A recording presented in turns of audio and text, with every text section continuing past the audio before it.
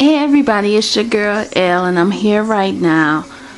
I'm chilling right now. Today is an off day and I'm playing hooky. I'm not going to class tonight. So, with that said, I want to first thank you. Yes, all of you. All of my subscribers. I only have 10, but I never thought I'd get 10. So, I want to thank you all just for taking a moment just to hit that little yellow button that says subscribe, because I know you didn't have to. So, thank you.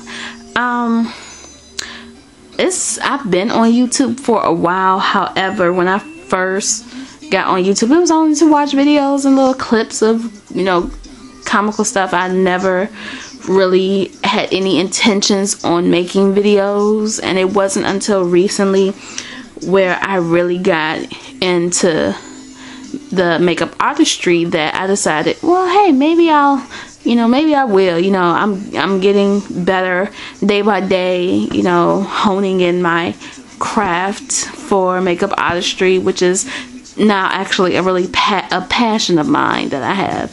So I figured, what the heck? I never thought that I would get 1 subscriber, let alone 10. So I'm really happy, considering I'm still learning, just like some of my subscribers are. So I think it's great. Today is, like I said, today's an off day. I'm playing hooky today. I went to go work out. Feel great, but I just want to relax today. Papers are typed and everything. One reason why I decided to do this video is because I won't be doing videos for probably at least almost 2 weeks or so, because I want to give my face a moment to clear. My coworkers teasing me, telling me I'm a MAC baby, got me into experimenting with other cosmetic lines, and I broke out. Yeah, I don't break out with MAC, but I break out with these other ones. So yeah, I'm telling my coworkers, like, y'all owe me. But anyway, I'm gonna take my glasses off, and I'm not sure if you will be able to see, but the breakout is here. It's bumps all over my face, and I'm not even sure. Can you really see? Well, you could probably see up here, but yeah, I'm breaking out all in my forehead, and I have a pretty clear skin regimen that I don't normally break out. Like, I broke out around here as well. I don't really break out, so I take offense when I see bumps on my face. I know you're thinking, like, well, what lines did you try to make you break out? Okay, so yeah, with that, my mother and my sister are both allergic to Bobbi Brown foundation. So I told the Bobbi rep that, yeah, okay, my family breaks out to foundation. I've broken out to the foundation as well. So maybe we'll just try other stuff, lipstick, eyeshadow, and all. The lipstick went on. I love the colors, and the lip gloss as well, and the liners and everything. But shortly after the application, my lips started itching. Had to take it off. Like, oh, nope, done deal. Nope, can't do it. Nope. And I didn't have any irritation where the eyeshadow and where he did my eyebrows, fill it in. So I didn't think that I would have any problems. So took it off as, regular. Let it go. Couple of days later, I tried another thing. Just experimenting. Yeah, gotta love the experimentation. But I tried another, and it was the sorry, brain fart. It was the Smashbox Photo Finish Face Primer. Now, I don't know if it was a combination of the two, or if it was just a Bobbi, or if it was a face primer, or if it was any of the Smashbox products, because the woman did my whole face. So yes, I'm breaking out. Not happy about it at all. Nope.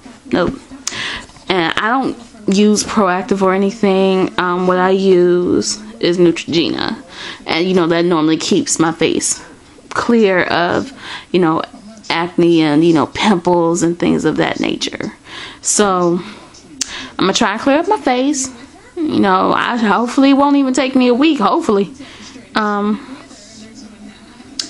But I just ordered some new cosmetics. Yeah, I know I said, yeah, but these are eyeshadows. I'm just experimenting right now with the eyeshadow. I'm not really trying to get into new foundations yet, because with my skin, it's really hard, and I have a really bad tendency to stick with what I know works for me. Yeah, I know. I'm trying to get out of that. I'm trying to experiment, but you know, I'm not having a good time right now with experimenting. My face is very important to me. Okay, so I have actually ordered some E.L.F products, which E.L.F, E.L.F stands for eyes, lips, and face. And these products were only $1.